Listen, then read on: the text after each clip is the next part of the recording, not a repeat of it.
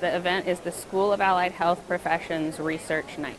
Tonight we have researchers that have prepared research, they've conducted individual research, and they're disseminating it in the form of posters so that within the school, across the campus, we can get the word out about the research that we're doing here in the School of Allied Health. And I'm incredibly proud of the product that we have here today, but I'm most proud of the interdisciplinary and the broad array of topics that we have to present today. We not only have clinical faculty, we've got academic faculty, we've got people across disciplines sharing in their work, we've got junior faculty, we've got senior faculty all presenting today.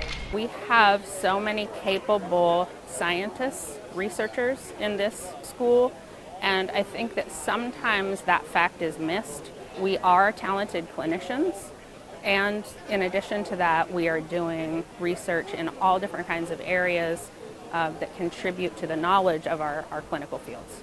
And this is just a means of getting their research out there, and then hopefully it'll lead to manuscripts that they can submit to peer-reviewed journals in the future.